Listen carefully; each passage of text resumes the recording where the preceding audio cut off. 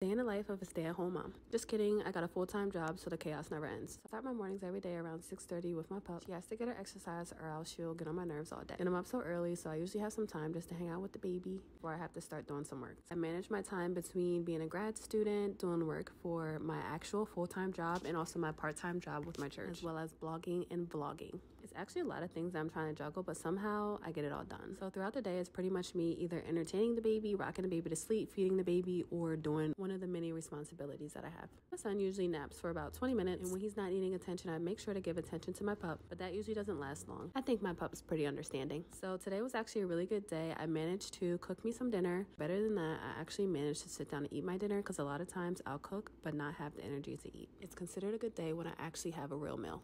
And then my man, he gets off of work, so we hang out, spend some family time, which usually lasts like maybe 30 minutes because then I have to go back to tending to the kids. And my pup's been acting up recently, which is a story for another day.